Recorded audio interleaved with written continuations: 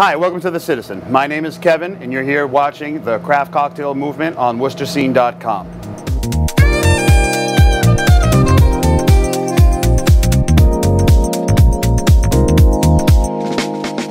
Hi, today I've chosen to do the Widow's Kiss. This is a recipe from a place in New York City called the Holland House. The recipe comes from 1895 from a gentleman who tended bar there named George Kapler. It consists of three of my favorite liquors, which is brandy, chartreuse, and Benedictine.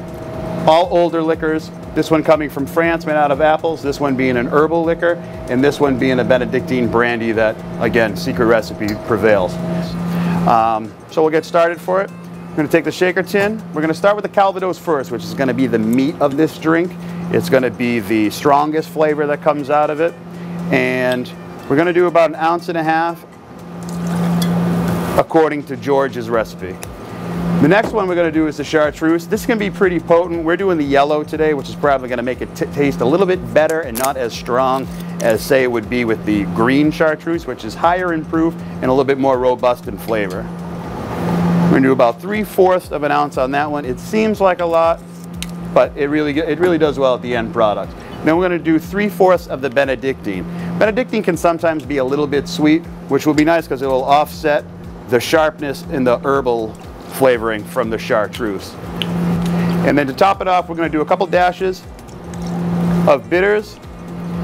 Again, another herbal recipe that's really going to bring out a lot of the flavors that will be in there with the subtle citrus from the chartreuse.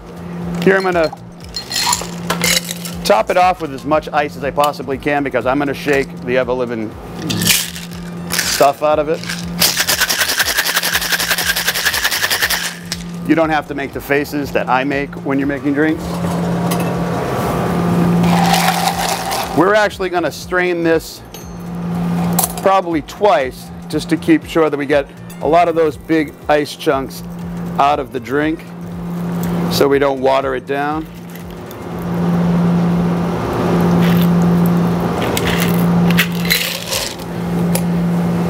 To top this off, the original recipe said a sprig of mint, so I'll put it right on top. And that's the Widow's Kiss. Thanks for joining us at The Citizen today for the craft cocktail movement. My name is Kevin. We'll see you next time.